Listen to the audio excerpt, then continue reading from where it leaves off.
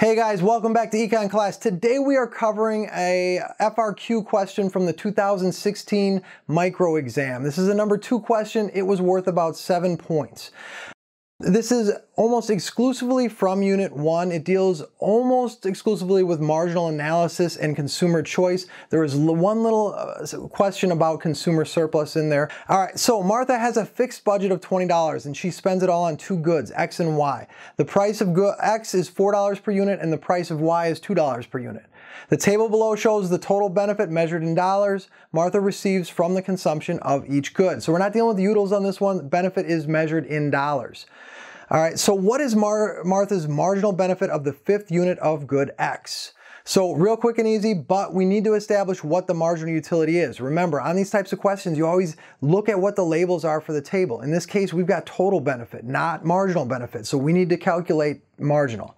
So our marginal benefit here, just the change in total benefit as we go down, 16, 12, 8, 4, and 1. And then marginal benefit for Y, 10, 8, 6, 4, and 2. All right? Hopefully you're understanding that part. If not, you might want to check out my marginal analysis video. So in this case, we are looking for the 5th unit of good X. And in this case, it provided $1 worth of marginal utility. Now, for part B, calculate the total consumer surplus if Martha consumes 5 units of good X. Show your work. Key part, show your work. Now, in this case, fairly simple. Consumer surplus is calculated by taking the satisfaction somebody receives from the goods they buy, subtracting the price from it.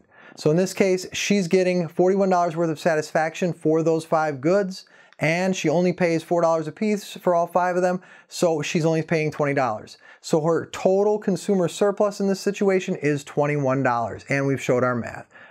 All right, now on to question C. Now in this case, question D is a much longer question to answer. We have to do a lot more work.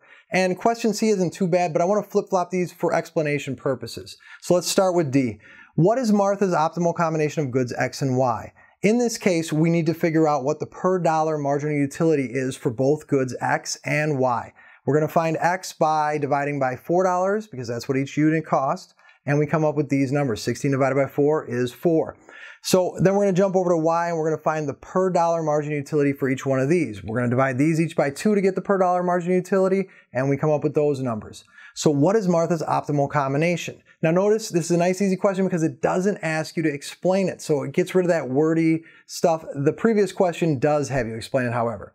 Now, we are going to spend our $20. We have to exhaust all of this. The first unit that I'm going to buy is good Y for $5 marginal utility per dollar spent. Then I'm going to buy another unit good Y, and then I'm going to jump and go buy one good X, another good X, another good Y. I'm still balancing it out, $3 a piece, but I have $6 more to spend. So let's grab another unit of Y, and then finally another unit of good X.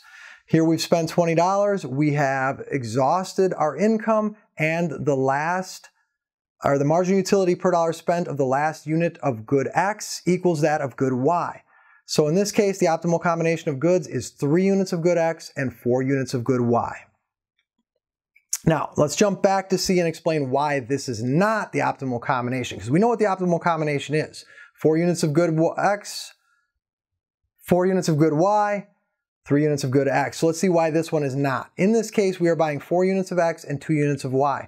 If this is the case, it's not hard to figure out why it's not, but explaining it's a little bit more in depth.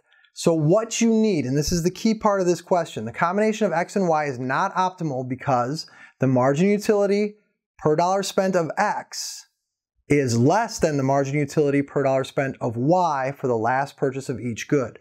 Or if you want to throw the actual calculations in there, 4 divided by 4 is less than 8 divided by 2. Make sure you have that one way or the other. You have to state that the marginal utility per dollar spent of the last unit of each good does not equal each other. And having one less than the other is even better. Let's move on to E. Now in this one, we're running through 3 different scenarios, each one changing the outcome slightly. And it's asking us, what's going to happen to the optimal quantity of good Y? Is it going to increase, decrease, or stay the same? So we're going to throw what we originally had down here, back from part D, 3 units of good X, 4 units of good Y. and kind of go through each scenario. The price of good Y doubles.